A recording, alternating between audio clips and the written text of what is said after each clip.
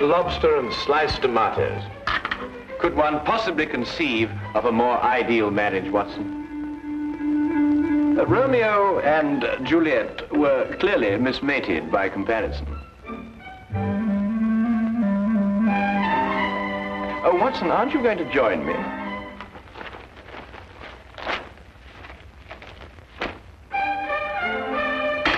Oh, now, surely, Watson, you can't bear a grudge against me forever for something so trivial. Trivial? And what is trivial about riddling the walls with bullets? I do not agree that I riddled the wall, as you so violently put it. I decorated it in a most patriotic manner. Holmes, I have permitted and suffered many liberties in this flat.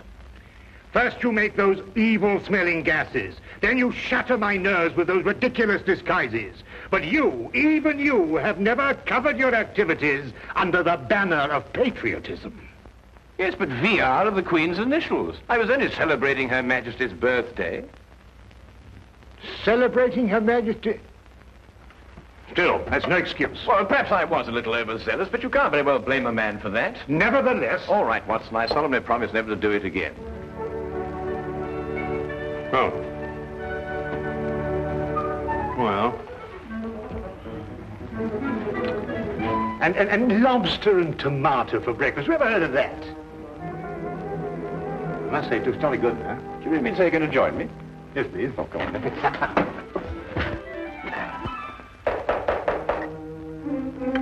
That's strange. I didn't expect her until noon. She must have caught the midnight train. Oh. You'll meet her in a minute. Oh. Now, I wouldn't want her to feel that she was intruding.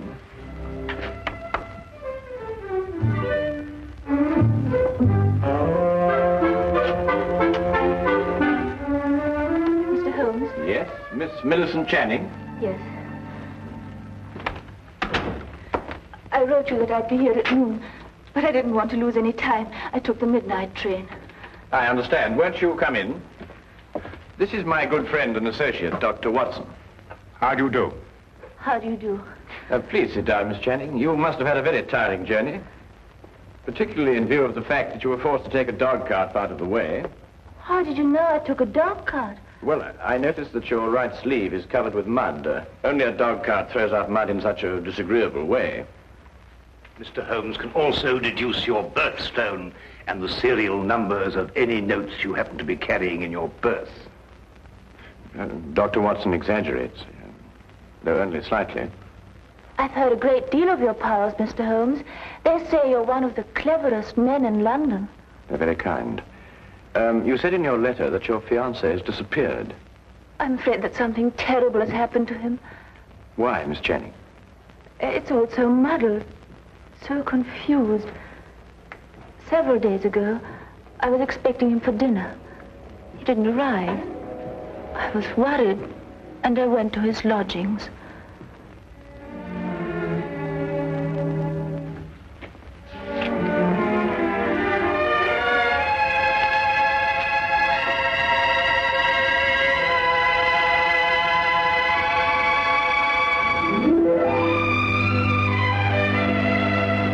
Millicent. They say of Mom it won't come to the mountain. Good heavens, we had a dinner date. At 8 o'clock. Oh, you must forgive me. I've been so deep in this, it completely slipped my mind. Millicent, how would you like to marry a full professor of English history at London University? I'd much rather marry you, John. I mean me. And are you serious? You still have 3 years before you can become a professor. It can happen in a month. Next week, perhaps. But how? Well, you know this research work I've been doing on 14th century English history? Yes? Well, I have reason to believe I've made the most amazing, the most fantastic discovery. Oh, tell me. Not until I put my theory to the test. And if I'm right, I can assure you there will be an immediate cheer for me at the university. And more than that, I'll be famous. Oh, but John, this is unfair, keeping me in the dark like this. I promise you it won't be for long. Tomorrow, I go to see Sir Thomas Greystone at Aberdeen to get his cooperation. He won't refuse because my success will bring him fame also. John, You simply must tell me what. Not another word tonight. I'll tell you everything when I come back the day after tomorrow. Remember, good things come to those who wait. But he didn't come back. Not the day he told me, nor the next day. I wired him at Greystone Castle asking him to explain the delay. I received this answer.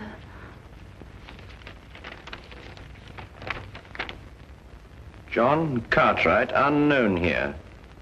Signed, Greystone. I didn't know what to make of it, Mr. Holmes. Finally, I decided to go up to Aberdeen and talk to Sir Thomas Greystone himself. He must have been mistaken.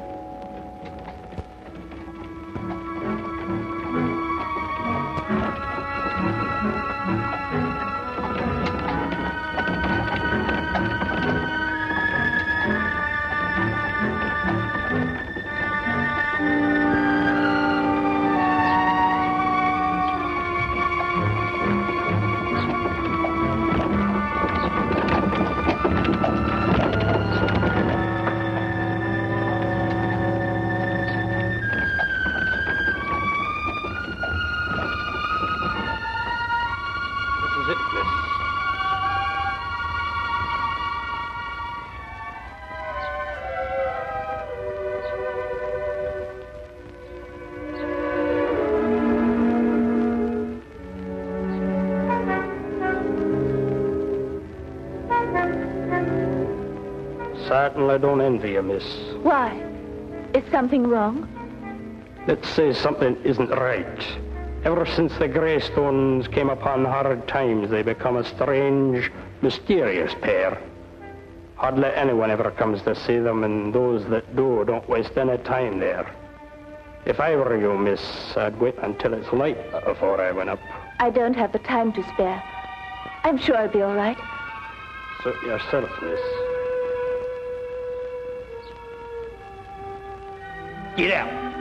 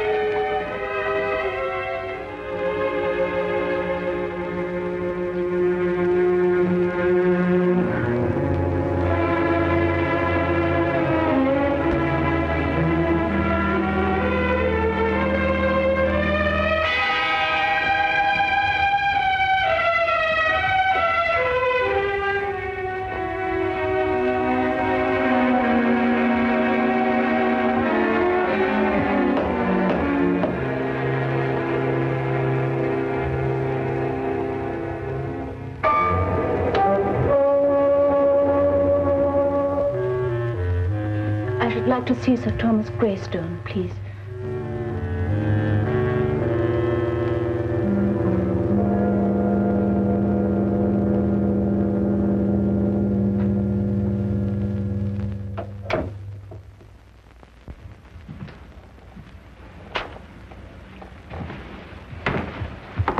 My name is Miss Channing.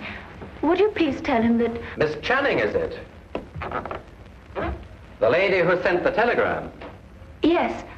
I hope you don't think me foolish coming here in this way, Sir Thomas. Walter Greystone is my name. Sir Thomas is my father. If you've come to make further inquiries about your Mr. Cartwright, yes, I'd say you were foolish. We've absolutely no knowledge of the gentleman. But I can't understand it. He told me he was coming here to speak to Sir Thomas. About what? About a discovery he made while doing some historical research. He said it was to have brought fame to him and Sir Thomas both. I can assure you, Miss Channing, no one of that nature has been here. No one. But I know he took the 6:10 train on Tuesday. I saw him off. The 6:10 train makes a dozen stops along the way. He could have got off at any one of them. But why? I've no idea, miss. I'm sorry. I'm upset. You see, he's my fiancé. I quite understand, but there's nothing we can do. I'm sorry to have troubled you. One moment, miss. That telegram I sent you cost 2 shillings. I'll thank you to reimburse me. Father! Be quiet. I'm not a charitable institution. Are you Sir Thomas Greystone? I am. You didn't say you were. I didn't say I wasn't. 2 shillings, if you please. Thank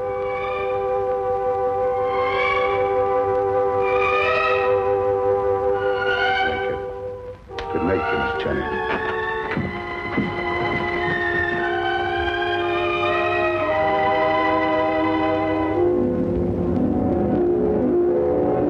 Whatever else I felt about the Greystones, I didn't believe they'd lied to me. Why should they deny they'd seen John? However, as I made my way through the garden, I found this timetable in the bushes. I take it that these notes in the margin are in your fiancé's handwriting, Miss Channing. Yes, Mr. Holmes. They lied. He was there. And for some reason, they're trying to deny it.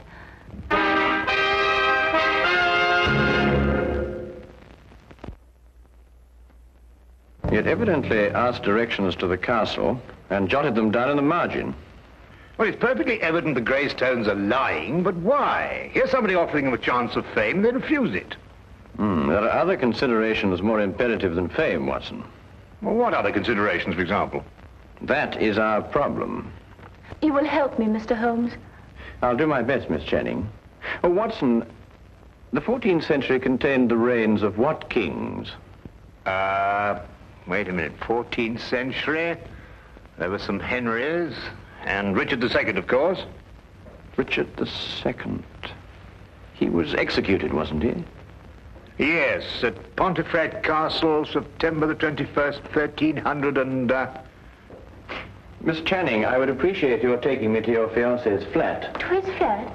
But why not to Greystone Castle? Well, I would rather not go there unarmed. Why not? We've both got revolvers. I am referring, Watson, to information that may have led to the disappearance of Miss Channing's fiancé. Come along, Miss Channing.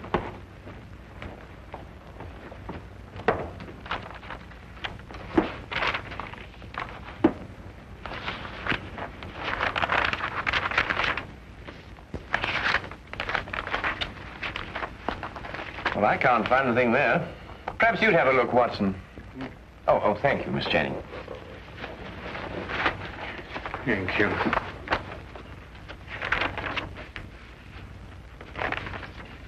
Aha! So this is what Cartwright found so exciting. What is it, Holmes? Well, he certainly deserves his professorship if he understood this. Listen. This pledge unto Richard, I, Richard, do make.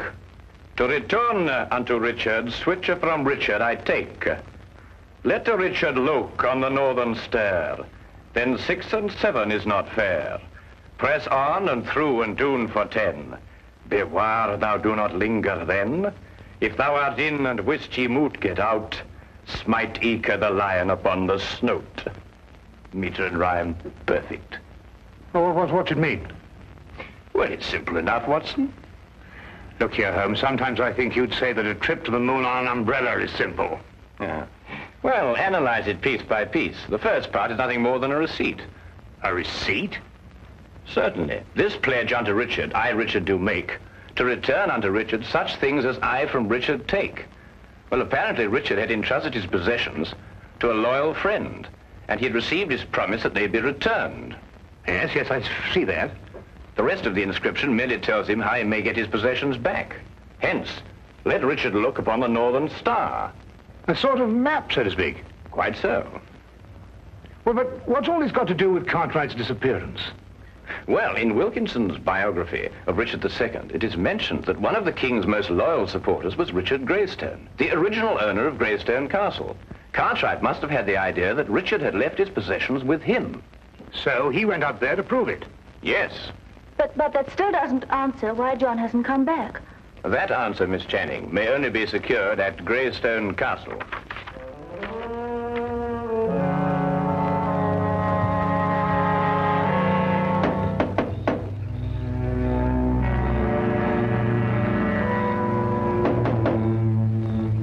strange, there appears to be no one here.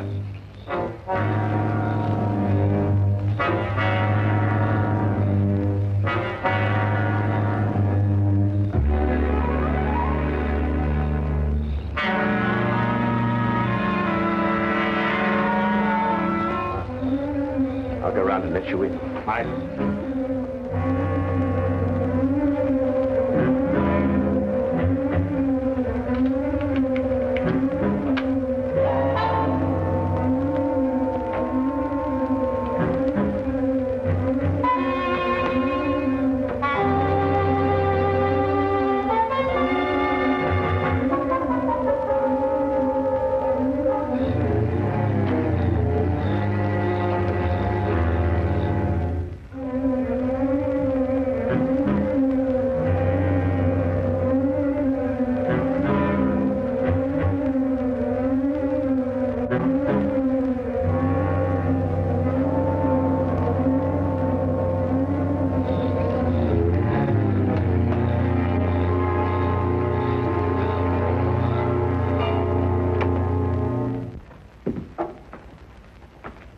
Come along and keep close behind me.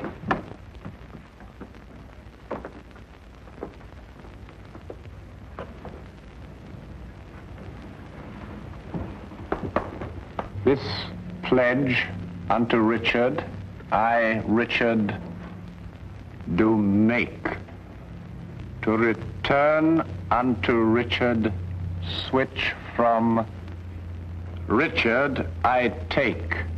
The lower half appears to have been destroyed by fire.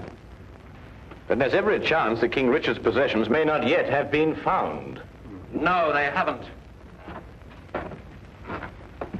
So you brought help, Miss Channing. Where is he? What have you done with him? He's in safekeeping, in the tower. Since you're here, perhaps you can persuade Mr. Cartwright to tell us the secret of the Greystone inscription. We shall do nothing of the sort. He's got some idea of returning Richard's possessions to the Queen for a birthday present. They're worth a fortune, and are rightfully mine. They rightfully belong to the crown. We won't argue rights and wrongs. Weigh this well. If you can't persuade Mr. Cartwright to talk, then not one of you will leave this room alive. In that case, I will not hang my fate on another man's decision. I'll lead you to King Richard's possessions myself. Holmes! Why be killed over a museum piece, Watson? Let's re-examine the pledge. This pledge unto Richard, I, Richard, do make, to return unto Richard such as from Richard I take. We can understand that much without your help. Go on. The meaning is perfectly clear. Whatever treasure may be hidden here belongs to the royal family and to nobody else.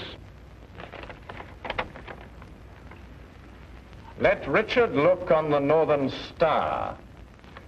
Well, that gives us the direction. Does it? One can look at the North Star from any point in this hemisphere. Your ancestor knew that. He said, let Richard look. And he meant this Richard. In other words, the direction may be found by facing north from this very spot. I am now facing due north. Then 6 and 7 is not far. What does that mean? Merely to pace off 13 steps.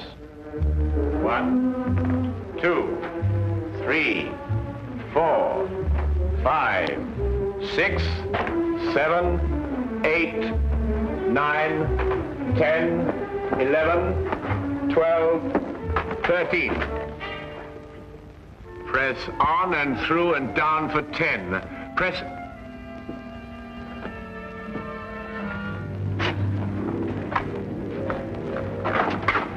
Stairs! Through and down for 10.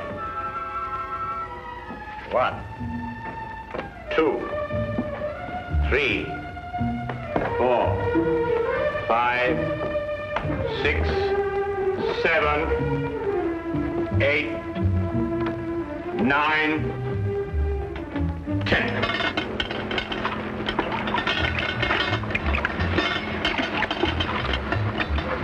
Here it is.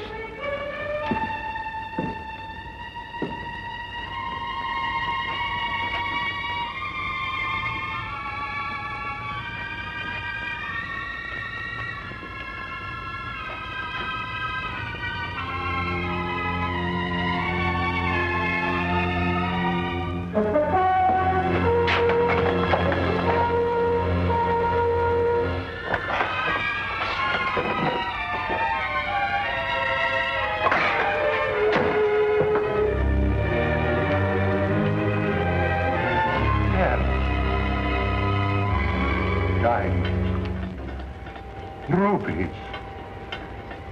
Pearls, at last. I've been waiting for this moment for years.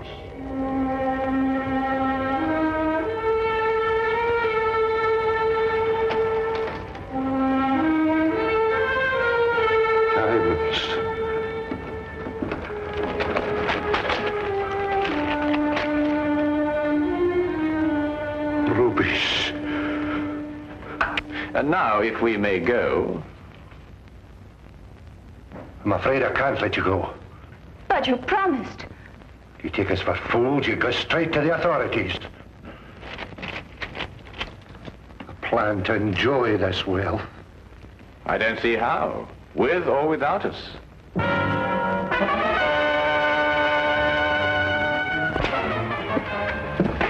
It seems your ancestors arranged for intruders. You knew this? I suspected. Then you must know the way out, otherwise you wouldn't have come in. Tell me at once, man, or I'll shoot you down where you stand. While only I have the secret to the door? Half the jewels. Half the jewels for a way out.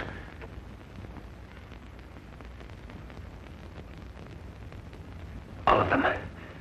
Show us how to get out, and we'll let you take them all. No. No, they're mine. Not one. Not a single gold piece. Are you daft, man? You want to rot here forever? The treasure's mine. The treasure's mine. You can't let them have it. Pay no attention. Give me the gun. You can have the treasure. Just the gun, please. The last two lines of the inscription read, as I recall, if you're in and can't get out, strike the lion upon the snout.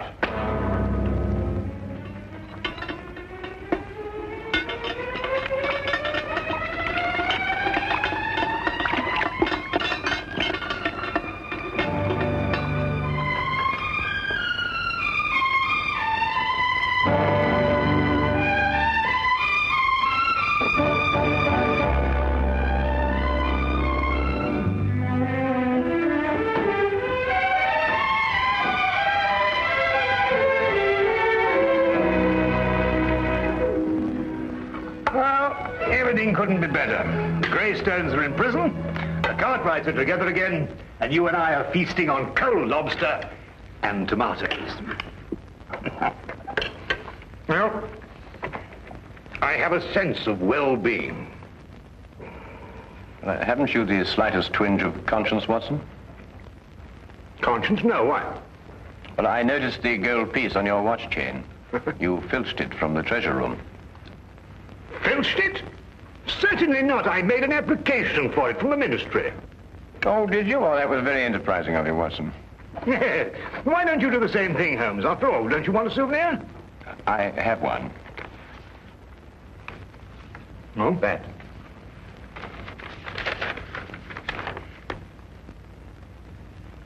But, Holmes, a personal letter of thanks from Her Majesty. Why, Holmes, congratulations. Well done. Oh, thank you, Watson.